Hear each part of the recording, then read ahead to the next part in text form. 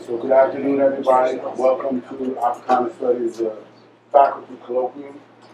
It's my pleasure to introduce Dr. Adia Benton. I'm glad I see this because she added another part of iteration of her title, The Fever Archive, Race and Epidemiological Reason in a Time of Crisis. Now, her bio reads as she's an associate professor of anthropology and African studies at Northwestern University, where she is affiliated with the Science and Human Culture program. Her first book, HIV Exceptionalism, Development Through Disease in Sierra Leone, won the 2017 Rachel Carson Prize, which is awarded by the Society for Social Sciences and Social Studies of Science, the best book in the field of science and technology studies with strong social and political relevance. Her body of work addresses transnational efforts to eliminate health disparities and inequalities and the role of ideology in public health. In addition to ongoing research on public health responses to epidemics, including the 2013 and 2016 West African Ebola outbreak, she has conducted research on the growing movement to fully incorporate surgical care in the common sense notions of global health. Her other writing has touched on the politics of anthropological knowledge, and infectious disease outbreak response, racial hierarchies in humanitarianism and development, and techniques of enumeration in gender-based violence programs. She has a PhD in social anthropology from Harvard University, an MPH in international health from the Rollins School of Public Health at Emory University, and an AB in human biology from Brown University, right? First range of institutional experience. She's held a postdoctoral fellowship at Dartmouth College and visiting positions at Oberlin College and in the Department of Global Health and Social Medicine at Harvard Medical School. Thank you, Dr.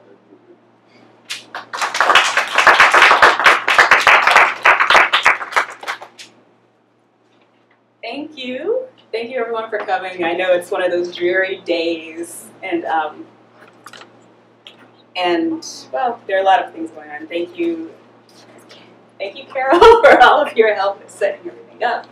I just wanted to preface this talk by sort of introducing what's going on here, which is that I'm writing a book about the West African Ebola outbreak, and I've been playing with a bunch of different methodologies and different data sets to talk about this from a perspective that hasn't really been addressed, which is about the sort of racial underpinnings of public health and some of the other kinds of regimes that emerge under, or I think that are brought into relief in these intense crises like an outbreak of this magnitude. So I wanted to begin, as anthropologists do, with a story. On August 5th, 2014, Nancy Wright-Ball became the the second American evacuated to Atlanta from Liberia to be treated for Ebola. Accompanied by police and FBI escorts from Dobbins Air Force Reserve Base, Wright-Ball was met by several attendants at the Emory University Hospital on Clifton Road. Does everyone remember this? Yeah, it was intense. So the ride to the hospital, while described by the authorities as uneventful, was a media spectacle that drew scorn towards the CDC, which is located on the same road, and it's only a few blocks away. So to hear Louise, the CDC Museum's curator, tell it, a sea of media were parked on the street as helicopters circled above the CDC and the hospital. She knew it was a historic moment worth documenting, and she had a plan. She would ask CDC employees who had been deployed to the Ebola-affected region to return with objects from their fieldwork. Her voice lowered on the phone. This is a phone interview. She said, "I wasn't going to let that happen again." What is that? So I was going through my field and I was like, what is this that she's talking about?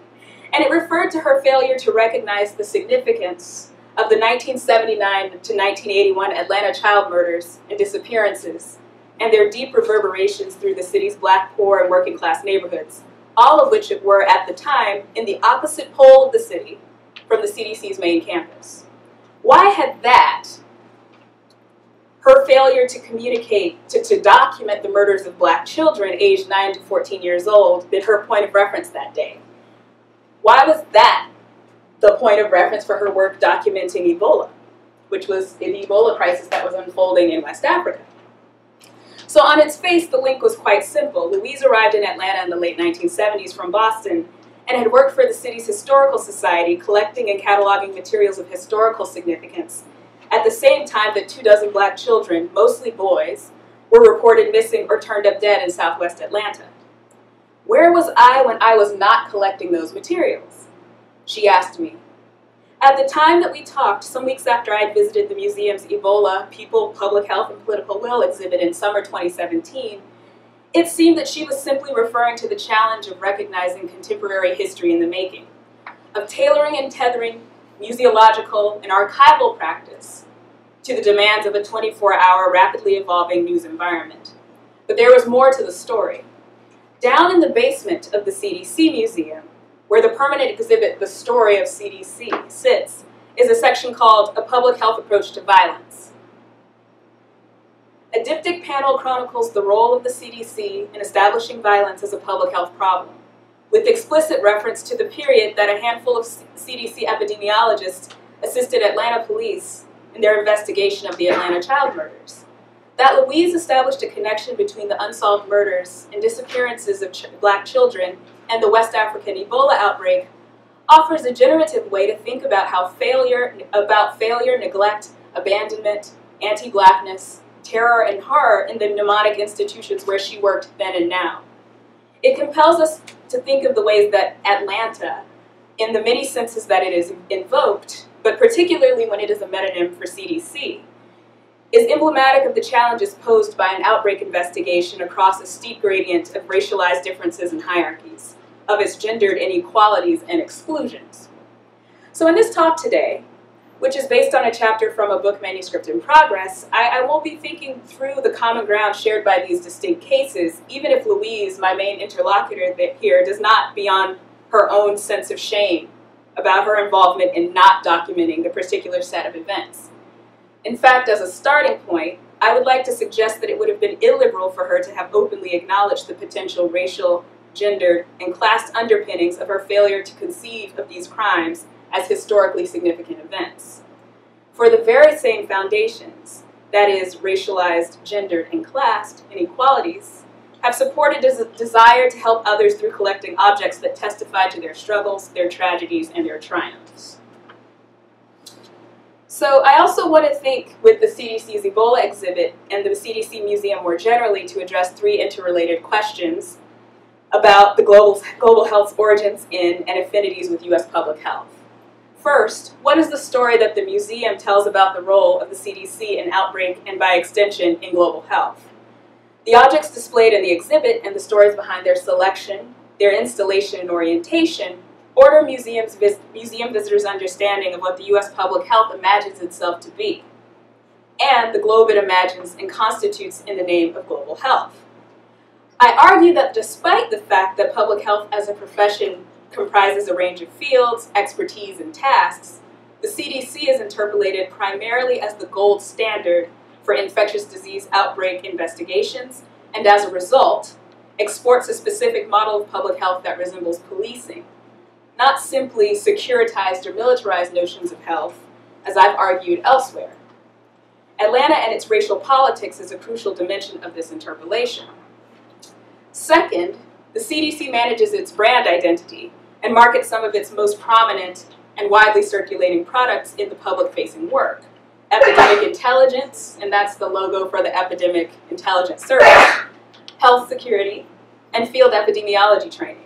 Although the CDC is one of many U.S. health organizations responding to epidemic emergencies in the global south, it plays a pivotal role in both the U.S. cultural and global health imagination as it works closely with other government agencies. So contagion isn't the only one, right? You've seen Outbreak and The Walking Dead, which is the popular one that people want to see when they go to the museum. And it works with African ministries of health, non-governmental organizations, and during the health emergencies. And these roles and relationships are represented in the museum's permanent exhibit, the story of CDC, which is located in its basement, in the literal bowels of the institution. So their museum visitors also learn about the broader textual, visual, and spatial narrative about and effectively organizing the CDC's role as a partner in securing and promoting the world's health and the health of the American people. The organization builds its prestige and influence through a U.S. imperial order, in which often violent global circulations of capital, scientific knowledge, and expertise are embedded and racialized. And third, the CDC insinuates itself into many facets of public life in the assertion that nearly all things constitute a public health issue and are therefore amenable to public health logics and interventions, like this violence issue here. Even if the public to whom this idea is addressed is largely unaware of this insinuation. So further, the CDC-ification of public health, and I know that's awkward, but I'm going there. The expression and expansion of U.S. racial bureaucracy into public health as such can be regarded as a transnational and perhaps global phenomenon, as low and middle income countries in Africa and Asia form their own versions of the CDC with the aim of being prepared. And this is the logo of the Africa CDC, which was recently started by the African Union. And, well, it's basically the byproduct of the West African outbreak. Nigeria also has a CDC, but it precedes this one. In a recent article, Alison Howell asks us to rethink militarization as a useful descriptor or analytic of contemporary politics. Specifically, Howell suggests that it is not that war is encroaching on peace, and it is not that military is trespassing on the civilian. Rather, martial politics are fundamental to the Constitution and continued production of liberal democracies such as the U.S. This is not directed equally at all parts of the population, but targets those who are constituted as a threat to the nation's strength or civil order.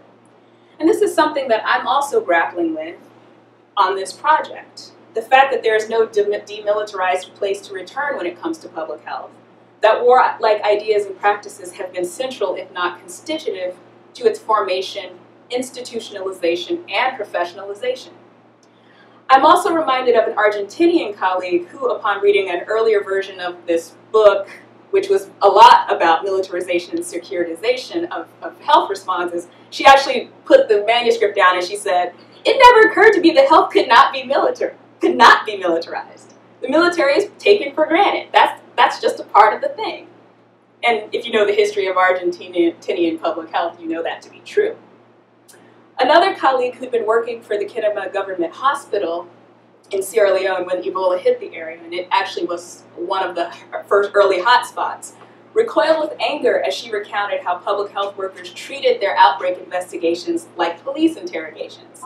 Where have you been? Who have you seen? Who have you touched? Suspected but unconfirmed cases were sent to await their fates in places called Ebola holding centers, a kind of transition area where the uninfected were very likely to become infected within a matter of hours, and to witness the rapid decline in deaths of those awaiting test results. So beyond the martial politics, I've also been trying to explain and think through the investigative, the intelligence gathering activities that's also a part and parcel of CDC's practices. And I've been referring to CDC as U.S. public health for a reason, which I can discuss in Q&A. So these two dimensions of U.S. public health circulate transnationally via security frameworks, health security frameworks, I should say, field epidemiology training programs, which some epidemiologists in Latin America call a factory. What's the word? I'm trying to, like, I'm really bad at Spanish. That's actually what they call the field epidemiology training program in Guatemala, I think. So it seems to me that these security, intelligence, and military policing operations translate not only into overt and official practices during emergencies and in their aftermath, but also in the public health landscapes and everyday public health work. So this includes the CDC Museum, which is one of the U.S. public health's public-facing institutions. One of my favorite pictures, I traveled with it. It should probably be in my wallet. It's Ellen Johnson Sirleaf having her temperature taken. She's not being held hostage. It looks like it though, right?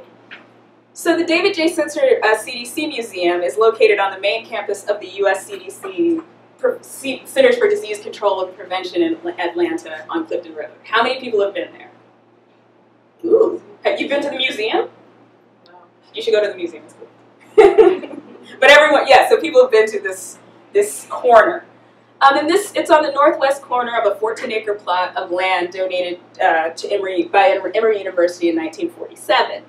The museum opened in 1996 as the Global Health Odyssey in celebration of the Centennial Olympic Games and anticipation of the agency's 50th anniversary. The Olympia name, therefore, is likely not ornamental, but an apt description of the organization's aspirations for its viewing public.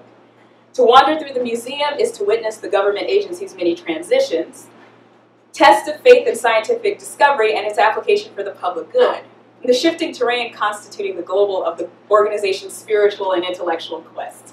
I had a little fun with it. I even was reading the Odyssey as I was trying to figure out why would they name it. It's actually not well documented why they did, except for this Olympics part. So in this way, it maps onto Atlanta's own aspirations to become an international city that serves as a hub for transportation, commercial, and financial interests in the 90s. The museum's opening in 1996 was also to attract international sightseers traveling to Atlanta to attend the two-week sporting event. Today, the museum attracts tens of thousands each year with an estimated 90,000 visitors. I'm skeptical. During the tenure of the Ebola exhibit. The Atlanta of that era in the 90s and the decade preceding it, as Tony K. Bambara notes, was Gone with the Wind Atlanta, New International City Atlanta, Atlanta, Black Mecca of the South, Second Reconstruction City, home of a bulk of Fortune 500 companies, scheduled host of the World's Fair in the year 2000, proposed site of the World University, and slated to make the top 10 of the world's greatest financial centers. Atlanta, in other words, is imagined as a global hub for finance capital, Black political self-determination, cultural production, and exhibition, and international goodwill. In the years after its opening, the curation team put up 3 to 4 exhibits every year on the museum's main floor, covering the range of issues addressed by the agency. Refugee health, race, environment, violence, injury prevention, the list goes on. And from time to time, the museum showcases the work of visual artists inspired by public health themes. So you can see paintings that look like germs. Among the exhibits running in the museum's past decade, the Ebola exhibit was the longest standing at 12 months. The museum counts among its audience international visitors and dignitaries in the field of public health. So they have a Flickr site that will show like the Liberian Minister of Health walking through the exhibit, things like that. New employees go there, affiliated researchers, members of the general public who are intrigued by the spectacle and dynamics of infectious disease outbreaks. So if you look at the Yelp reviews or the Google reviews for the CDC museum, they'll not only mention security, they'll be like, why isn't there an exhibit on The Walking Dead? And why can't I wear a spacesuit? It's true. And so the school-aged youth are also a target audience for the museum's educational outreach activities, with special docent-guided tours organized for local school groups. During the summer, the museum offers a disease detective camp for rising high school juniors and seniors as a part of their broader efforts to educate the public about the agency's work in public health. In 2011, the Global Health Odyssey was renamed after David J. Sensor, the CDC's longest serving director. So the CDC's participation in the official response to the Ebola outbreak marks the agency's largest deployment of staff ever to an outbreak. 1,500 deployments to Liberia, Guinea, Sierra Leone, 80,000 person days of effort, and a level 1 emergency operations activation, which is the highest level of emergency. That's 24-hour on-call, situation room, everything you've seen on television, right? And this activation began, it's pretty much around the time that those 2 people were flown in to be treated at Emory University Hospital. So once the funding was approved for the exhibit later that fall, Louise and her colleagues began a planning process that would take about 2 years to complete. And the exhibit was scheduled to run from June 2017 to May 2018, but it was extended probably because of the interest, but maybe also to accommodate the visit of the Minister of Health from Liberia. That said, it's a very big exhibit. You can see it, part of it right here. This is probably like the first third of it in this picture. And this started in August 2014, this collection process. So I talked about security, but I don't know if I mentioned that you can't just walk into the CDC museum. You can't just like drive up and walk in. Like many U.S. government buildings today, and the CDC since it opened in the 40s, it has a visible security presence. The museum website prepares visitors by suggesting that they allow additional time to undergo the security protocol. That was the picture here. There's actually a security gate at the beginning. So every visitor's car has to be scanned and searched by security personnel stationed at the kiosk near the entrance. Every visitor must register, sign in, pass through a metal detector. Every visitor's belongings must pass through an X-ray machine. And a security supervisor sits at the front desk, registering visitors on a ledger. Non-citizen adults are required to present a passport. U.S. citizens, a government-issued ID or driver's license. Those who secure admission upon presentation of an ID receive a visitor's badge. Museum visitors are asked to combine their visit and their photographic equipment to designated museum areas. Other areas adjoining the museum, staff offices, for example, are off limits, though restrooms and communications offices are largely unguarded spaces, and I only know that because I went to go look for Louise and no one stopped me. I visited the museum 3 times over the course of 2 years, twice to visit the Ebola exhibit, but I also used to work at the CDC. And was surprised to see that at each visit, despite all these barriers to entry, there were always a few non-employees, those are the people who are wearing visitors' badges, lingering in the lobby or amongst the exhibit's many objects. So in mid-2017, I joined a special curator tour of this Ebola exhibit, and you have to sign up for it online. This is a part of the sort of display. You can see how big it is. And they usually have like 25 or 30 visitors. So we were all lining up, and Pierre Rollin, some of you might have heard of him, or not. He's a French-American medical epidemiologist standing. He's with the curator, Louise, who I've already mentioned. And she introduced him as having been born in Algeria, which he quickly corrected. I was born in Morocco when it was a French colony, you know, the bad old days. But I've lived in the U.S. for many years, and I'm a citizen, so that makes me African American. That was actually, people laughed. I'm not, like, it actually threw me off for a good hour. I was like, I don't know what to do with this. But it actually makes sense if you know a little bit more about the story, and I'm not sure I'm going to get there. So, Pierre, the exhibit begins with this title panel, and around the backside of the panel is an orientation to Ebola. There's a timeline of the disease, followed by a timeline of the disease in West Africa, which, in other words, the visitors are made aware of 2 kinds of temporalities. That which explains the emergence and recognition of the earliest cases of the disease in 1976, in what is now the Democratic Republic of Congo and South Sudan. The second, which explains the emergence and recognition of the disease in West Africa, where it was widely believed to not have been present before 2014. It would become common knowledge within weeks that this was not true. A paper published in September 2014, mostly authored by researchers who would eventually perish in this outbreak, showed that several Sierra Leoneans had gone undiagnosed in previous years. An even earlier paper suggested that Ebola had been identified in Liberia as early as the late 1970s. But it is the Kikwit outbreak of 1995 in the Democratic Republic of Congo that really cements the virus's celebrity status, with the proliferation of books, movies, and television series depicting Ebola and Ebola-like outbreaks. So the hot zone is not an example of that, actually. That's the Reston virus. But the other ones, like Contagion and Laurie Garrett's book, The Coming Plague, and there's another book that came out. All of these were very much influenced by the Kikwit outbreak. And Pierre is best known for his work during that outbreak, where he offered clinical care as a CDC physician and public health support as a field epidemiologist. Now, this is important because during this tour, he wistfully recalled it as an era where they were allowed to be close to patients and affected communities.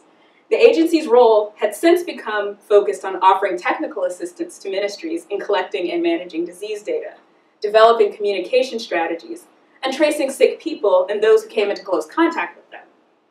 This officially circumscribed mode of investigating large-scale outbreaks led some journalists to believe that the CDC employees were largely sequestered in hotels in capital cities, waiting to receive and process data far from the action.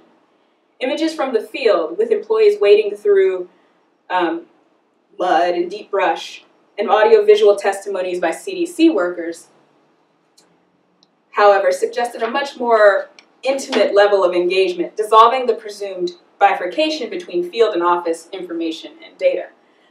I kind of wanted to pause there because that's sort of an important point in the sense that this is about a question about a liability and what it is that CDC ultimately does. So it responds primarily in the realm of information.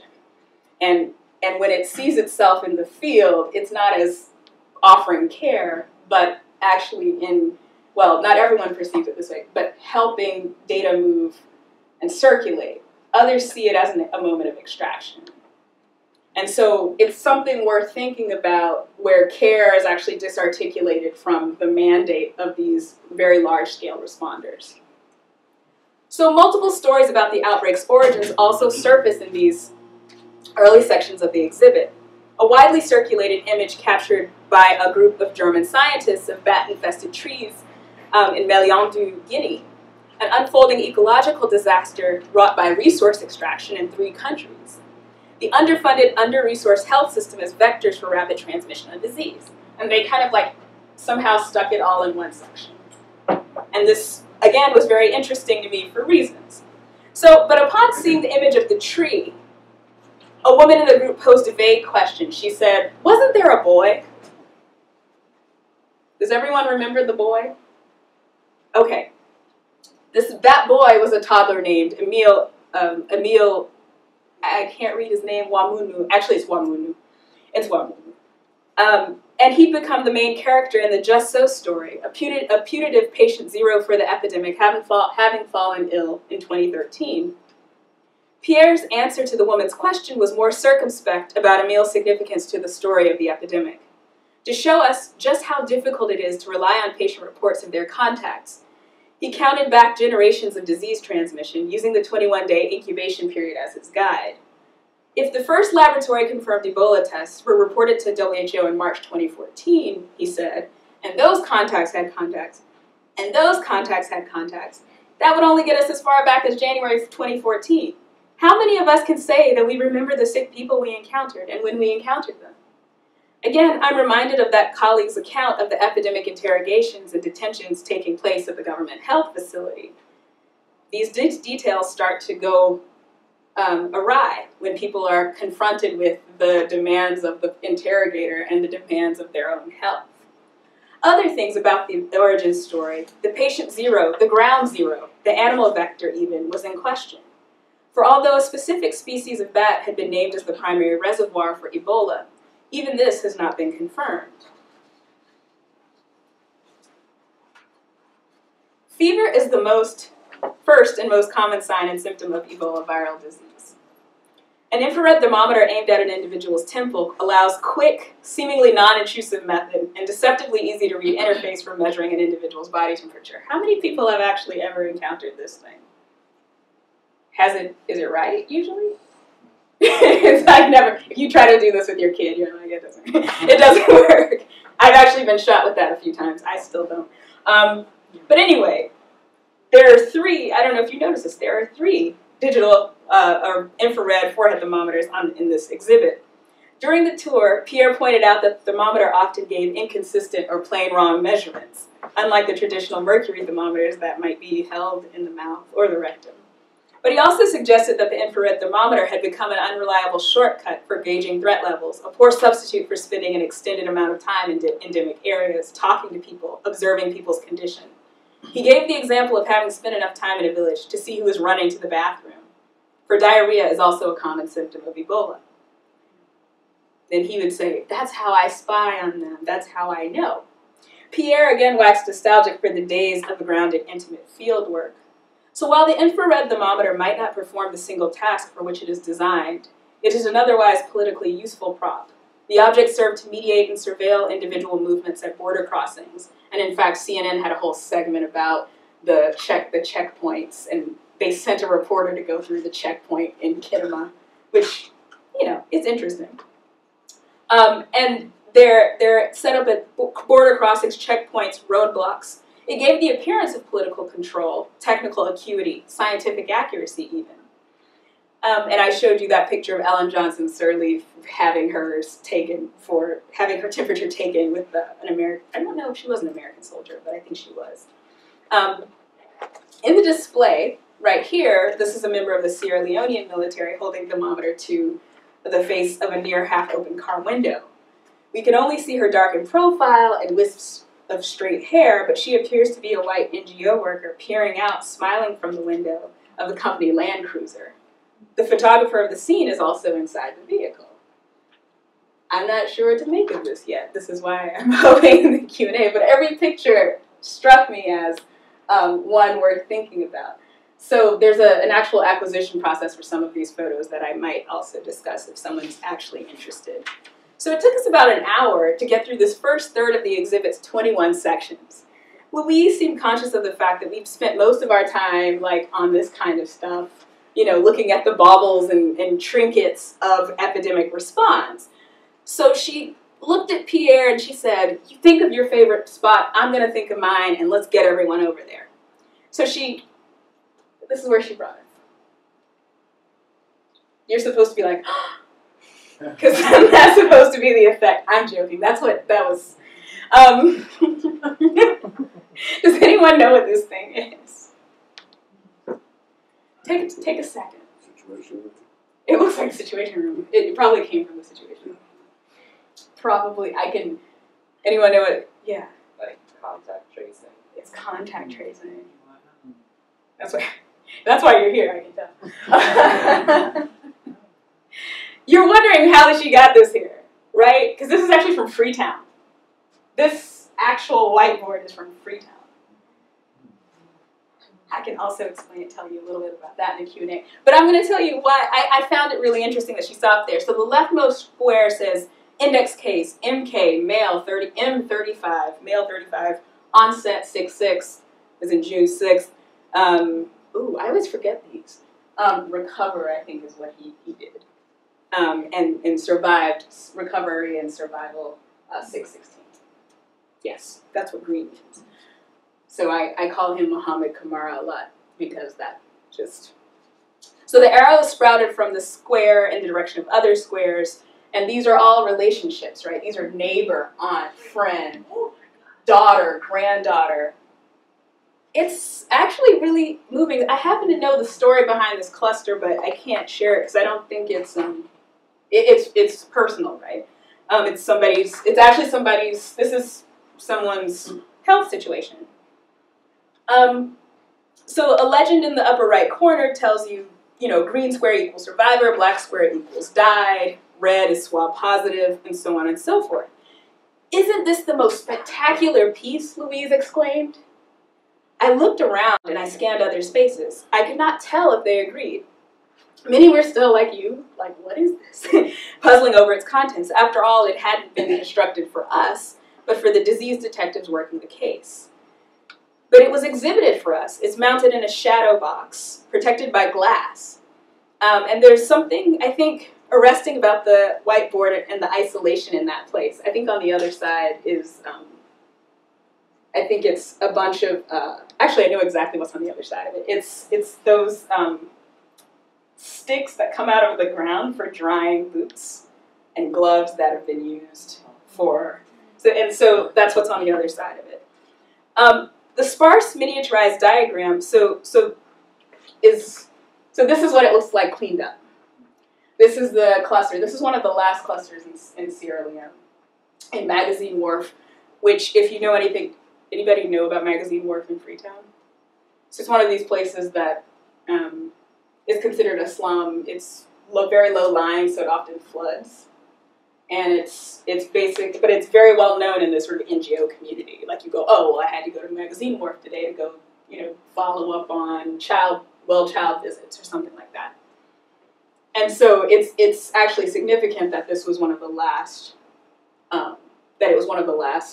clusters. So in more than one interview with me and the others, Louisa described the whiteboard as extremely moving. She told me that it had brought one epidemiologist who had been working on this specific disease cluster and who encountered people in the chart to tears.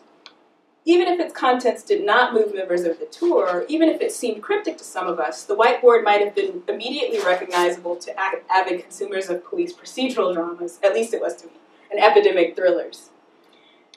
In the latter genre, the whiteboard is a medium through which epidemiologists communicate their expertise about patterns and dynamics of disease transmission. In the former, an analyst or detective uses the board to keep track of relationships among individuals, suspects, victims, accomplices, and the bodies of evidence linking them to a crime. The disease cluster map was a chart depicting and organizing bits of information collected from clinical records, investigators' accounts, and contact tracers' notebooks into relationships of affinity, lineage, and descent. The temporalities of viral animal-human host relationships were synced to a series of disease events. Many of the individuals whose identities are condensed into squares are related to each other. Some encountered each other as co-workers, neighbors in the hospital. Others appear to cluster around a pregnant woman going into labor and eventually giving birth.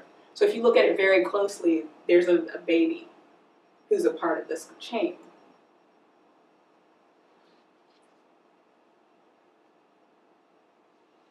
For the epidemiologists working in the Emergency Operations Center in Freetown, this object conjured up powerful emotions. Perhaps more importantly, for the sake of museology, because Louise is a museologist and not a public health professional, she continued to remind me. The image represented the last of the major disease clusters during the outbreak in Sierra Leone.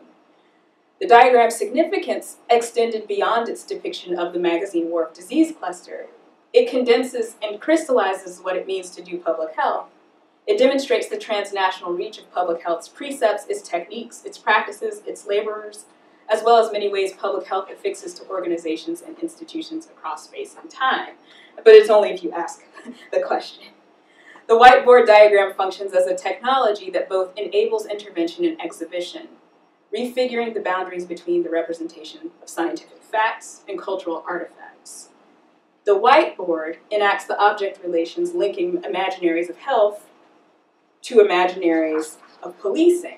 As synecdoche of the operations center, it helps to orient the strategy for mobilizing boots on the ground, shoe leather detectives, such that they can reach every point of contact among kin, neighbors, and colleagues. And if I were being creative, more so, I probably would put up the EIS picture again where there's a footstep on the globe. Someone actually was surprised that that was really the EIS logo. I mean, I don't know if it's because it's just bad graphic design or if it just seems a little not subtle. Or both. This is always my favorite, and I have a lot to say about it, but I'll skip it. I'll just say that this is the upgraded version of the t-shirt. Like if you worked in West African health programs in the 90s or aughts, you had to give away a t-shirt. Now you have to give away vests.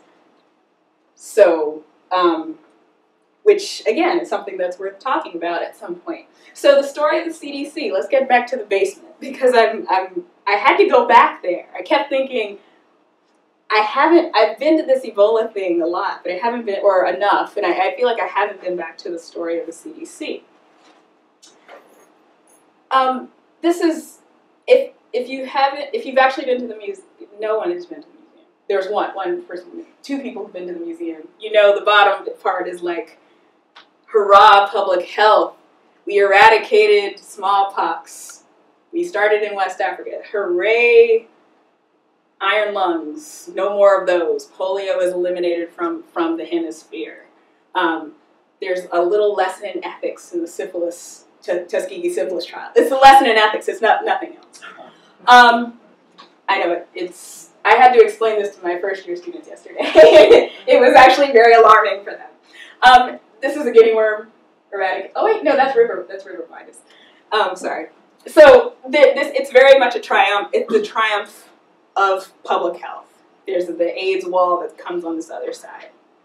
But if you were to if you weren't paying attention to what it's trying to tell you is trying to tell you that even though you're here for the disease detection stuff, there's other stuff that we do. We do cardiovascular disease. They have measuring cups that show you how much you should eat. We run laboratory services. We discover various micro level biological mechanisms. We do this. We do that. Yet. But it's also, so the thing that I'm still grappling with and would love to have a conversation about is how this level is actually the CDC-ification of health and the healthification of everything. And the way that I've been trying to think about this beyond this part, so a lot of this is war area malarial stuff, and then the disease detectives, which I don't know why they started calling them that, but I think it's because Epidemic Intelligence Service sounds too spy-like.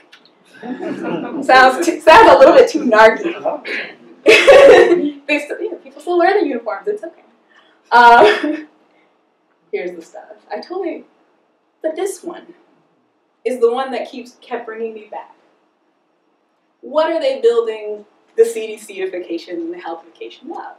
What is sort of at the foundation of a lot of this stuff? And this one kept bringing me back. And I have already mentioned that this is about the missing and murdered children of Atlanta. I think I just want to read this because I feel like you kind of have to. From 1979 to 81, Atlanta was gripped by a series of unsolved child murders and a number of missing children cases, known locally and nationally as the missing and murdered children. Most of the victims were boys between the ages of 7 and 14, and all were African American. And I'll stop actually after this next sentence. As concerned as other Atlantans, CDC scientists offered to investigate these incidences of violence by using classic techniques of epidemiological detective work. Actually, no, I should read the rest because it's important.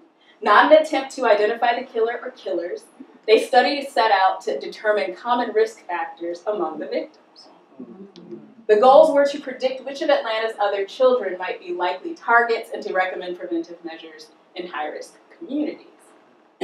So this process actually catalyzed the establishment of CDC's Violence Epidemiology Branch in 1983, and then by 1992 there's been a Center for Injury Prevention and Control. So of course when I saw this, I couldn't get this out of my head. I tried. I kept going, this can't go in the Ebola book, but I think it actually is significant because it keeps coming back. I actually looked at this JAMA article. So this, if you actually read, it's a very short article. And I actually want to end here because this is where I really want to be able to talk about the implications of thinking through the racial reasoning here. So I've read this article quite a few times, and I'll start with the methods.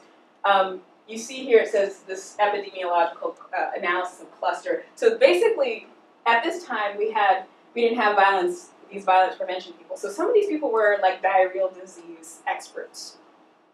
Has anyone ever investigated a diarrheal disease outbreak? I have a feeling I'm gonna dumb it down and just say the church picnic. Everybody, there's a church picnic. Everybody has diarrhea. Who ate the potato salad, right?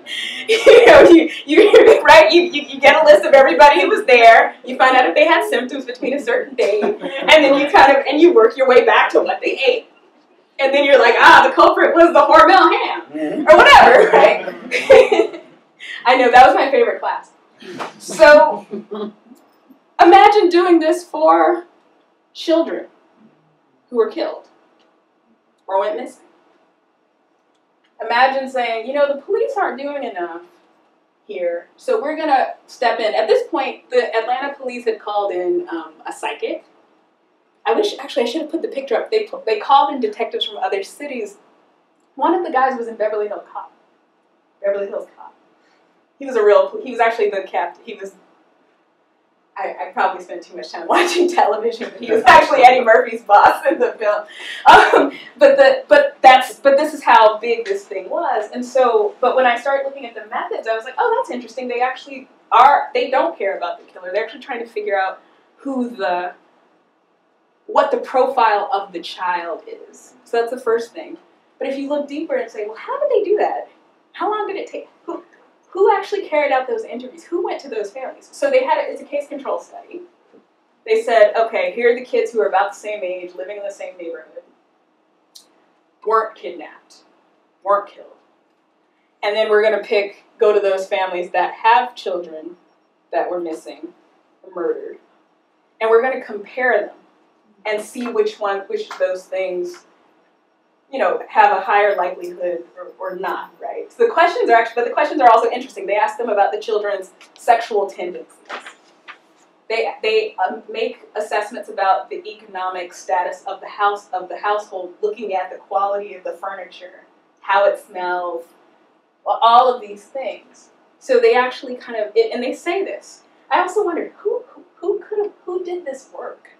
Who visited these homes? They were public health nurses. I believe they were black public health nurses, actually, who were sent into these homes. But at this time, by the time the CDC was involved, families that they were asking these questions of had been interrogated multiple times. And so what they, of course, found is that the child who goes out to buy cigarettes after 8 is the one who, but all of these other families have stopped sending their children out at all because they're afraid that their kids are going to be kidnapped. And it's obvious if you're reading this that this is why the evidence is so strong. But what's also very interesting about it is they ultimately, and so you'll notice that the title is Epidemiological Analysis of a Cluster of Homicides. They ultimately only prove that there was a cluster of homicides. You get what I'm saying here? The whole point was just to say, yes, you're not crazy. Black children are going missing and being murdered at higher rates than would normally be expected. And this is 1984 that this article came out. There's a 3-year gap, and we're not talking about the same kind of peer review process we have now where it takes forever for stuff to come out, though I'm sure that's a part of it as well. And so one of the things I've been grappling with is like, how is it that this is the origin story of a center, though. This is not simply a story about, like, look at what we were able to do and help. They didn't really help, actually.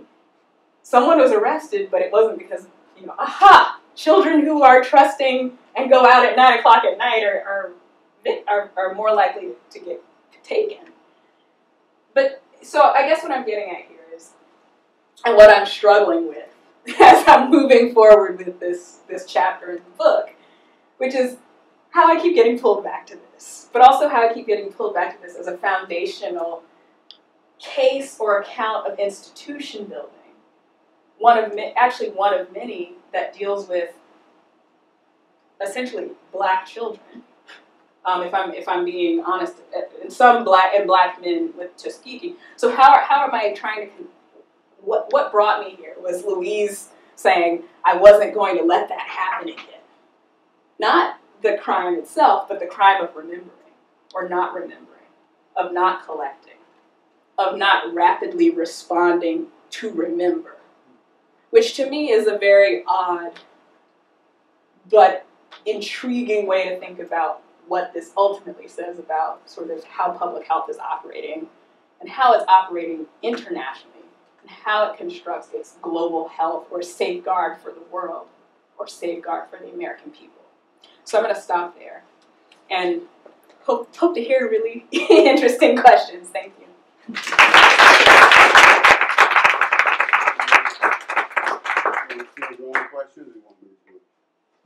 What do you prefer? No, I'm happy to field my own. Okay. It's fine. Got about 15 minutes or so. Oh, I talk too much. So we have 2 questions, yeah. So shall we start? Sure. Yeah. This was great, and it's really interesting to sort of think about, in some ways, kind of employing this, sort of public healthy kind of approach to even sort of recovering and remembering or sort of archiving particular sort of, objects, thoughts, or ideas, which is fascinating. And so I was just sort of thinking, through your talk, sort of about how you're sort of sliding across these various scales, like the museum, Atlanta, global public health, right? Mm-hmm. I had kind of just a very simple question, and I think you hit it, but I would just be very curious to see sort of how you respond to it, which is, I mean, in essence, sort of, why does the CDC have a museum? I mean, it's a very beautiful museum, but you know what I mean. Like taxpayer dollars are going to pay for this that maybe not a whole lot of people are going to, and then it's actually really hard to even, sort of access, right? So why does this thing exist? I mean, what purpose does it serve other than sort of, kind of crafting how we understand, or sort of the institutional narrative, right? Right. What else? I mean, that's clearly where you're sort of going. But what else is it doing, and why is it important? Like, why does this? I love that question. Yeah.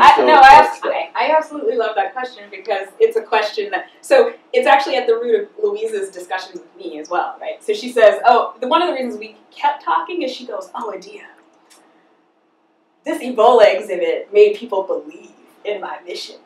She was like, before people were like, why the hell is this thing here, right? And so, but I don't know if it's because of the fact that everyone contributed artifacts. I'm not sure if it's because people felt themselves to be a part of the story. But I do know that being a part of the story is actually at the center of the justification for the museum, which is to say, I've talked to a few people who've worked, I think I went to this when it was Odyssey, actually, but I've talked to people who've since been onboarded at CDC, and they say, this is just part of my orientation. This is just a thing. So to some extent, it's about enlisting, like kind of enrolling people into the idea, this sort of heroic triumph of public health. Because the fact of the matter is public health is a little bit like, if it's working, nobody seems to notice, right? And so you kind of have to say things like, the reason we don't have X is because we did Y. So there's that.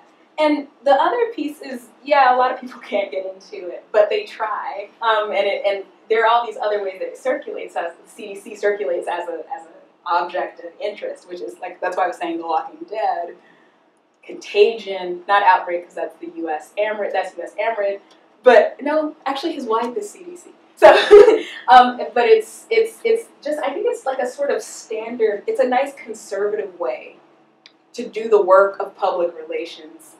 And if you look at sort of early health communications work about the CDC Museum, it is about educating, it is fundamentally a part of the CDC mission to educate the public about public health. And this is a very conservative, circumscribed, well-understood way of doing that. Legitimate. It's legitimate. And it's gotten bigger, so it wasn't always this nice. But I think as a part of a communications strategy, it sort of grows into something. I mean, I was talking to a student of mine who studies museums as her work, and she said, you mean there's a woman who has curator as her title, who gets a government, gets GS, she actually was like, there's a line for her. That's kind of awesome. So yeah, I mean, but anyway, they also archive a lot of stuff, but they're based in the Office of Communications, and that's their thing. And so it's about enrolling this sort of group of people. It's educating the public. And they struggle. They do. They have before she could even put that Ebola exhibit up, she had to revise and refine, and she was censored. She said she was censored. A lot of the stuff that she does is, she calls it slightly subversive. She does little things that she can stick in if she wants to do a little side eye. People will help her write these captions, but then won't put their names on them because they're afraid of the political repercussions of having their name on controversial things. But the fact of the matter is it has that function. I don't know if I over-answered or under-answered. Let me just say a quick thing about that, about museums and federal buildings. Mm-hmm. You find something similar about the FBI and the Justice Department. Mm-hmm. Yeah. Which basically it's a justification for your money. I like it. Oh wait, I think, well.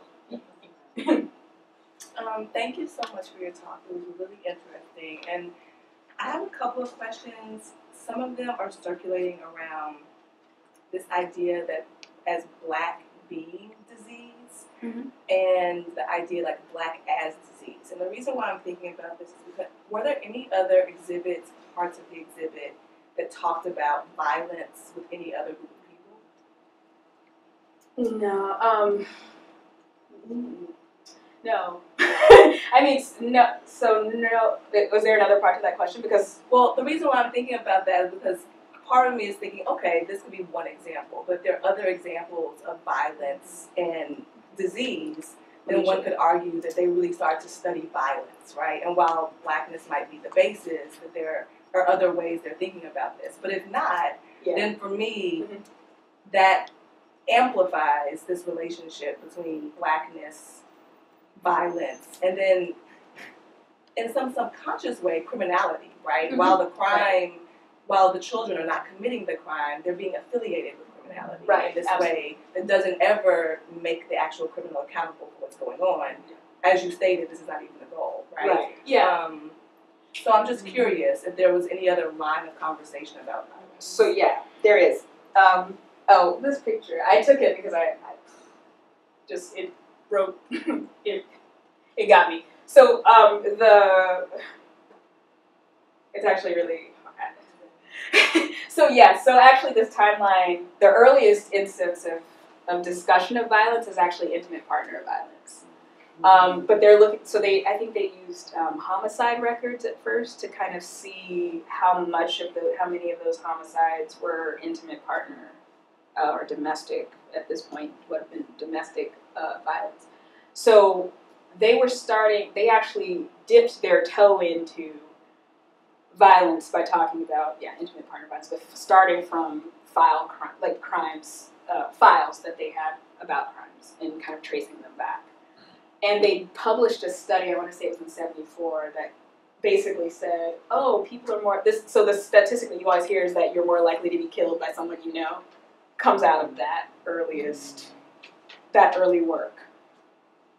They didn't have, but that didn't help them get prominence. Like this was just sort of like, oh, that was a great report, cool, peace out, whatever, right? It's this thing that actually mobilized, according to their own timeline. Like if you read any official timelines about how the Violence Center got created, they actually use this. It starts with intimate partner violence, and then it goes, but it's this case working with the police that kind of enabled and enlarged the possibility.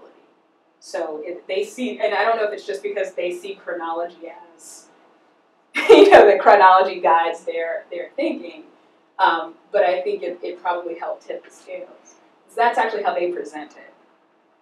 So that's the thing. Yeah, I mean, what's interesting there is because when you started the presentation with that imagery of the person coming into the United States and her concern about that, right? All of these things for me are thinking around the idea of harm. So like this, even idea of like harm reduction, right? But while she's specifically thinking about this archival erasure or silencing, right? The implication is that there's some kind of harm that's being caused, right? Yes. There's some kind of harm that's occurring here. So yeah, I was just curious about these other contexts of violence and how to situate that. Yeah, absolutely. It's funny that you say that because one of the ways this initially started was my preoccupation with what I was calling immunological thinking, which is that if we could only force the memory, we can prevent the thing, and whatever the thing is. And so in this way, it's like we want to remember so we don't forget to remember. It's almost it's a very odd kind of displacement that I kept seeing, but this idea is like never again what? Never again will we forget that we should have remembered. And so, but there's that language comes up again with Ebola, which is that there's a kind of a genocidal imperative that they're trying to push back by just the act of formal commemoration. And so I was kind of stuck there, and I was like, oh, that's weird. I'm not sure what to do with it. So I think what you're hearing, too, is the trace of that original thing that got me wondering why it was that this needed a rapid response. Why this was the rapid response, and not the actual intervention in West Africa or something like that. Right? So that was sort of my. There's a lot going on in August 2014, as you might remember. So yeah. I wanted to ask a question that is related to this relationship between public health and crime that Grace raised as well. And that seems to be a theme throughout your talk. And it's interesting because very often we look to public health as being an alternative to a criminal response. In the case of drug addiction, for example, or, as you said, domestic violence, abortion is another example, gun violence. This is a public health issue that shouldn't be criminalized. Exactly. And so it's interesting, I think, then to think about ways in which public health issues are criminalized. Right. But I wondered if you'd say more about what it is about public health that connects it to criminalization. You know, as opposed to being an opposite and better approach than criminalization. I know it's kind of a big question, It's maybe, a really big but what is it about I've been thinking about because is there something wrong with public health, or is it just the way the CDC and U.S. institutions do public health? So that's what I'm trying to figure out too. I'm like, is it a U.S. That's why also the Argentinian perspective struck me, and then I read a book about Argentinian public health, and then I was like, oh, well, of course, it was, you know, they were actual street agents enforcing the cleanliness laws of cleanliness. And so I'm actually wondering if it's an artifact of the American form or the U.S. form, or even the American of, you know, this part of the world's versions of public health, that it emerged out of a particular kind of political economy of movements. So I think that might actually be it. I think it might actually be a regional cultural phenomenon. That's something I'm entertaining, which is why I'm calling CDC U.S. public health. Because I noticed that when I talked to, say, even the Austrians, there was a different way of thinking about public health in this place. That said,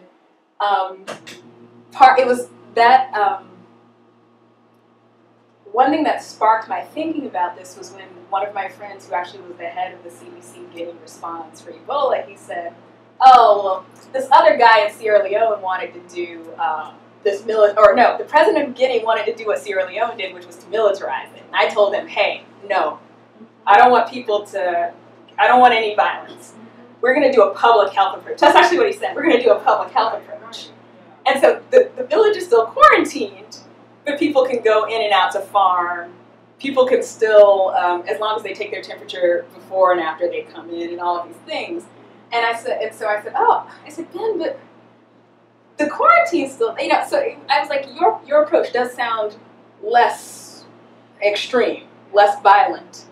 But we have to also remember that there are elements of the response that are, as much as I hate to say always already, militarized or securitized, that you have to think about, particularly in places that have experiences with certain forms of violence by the state.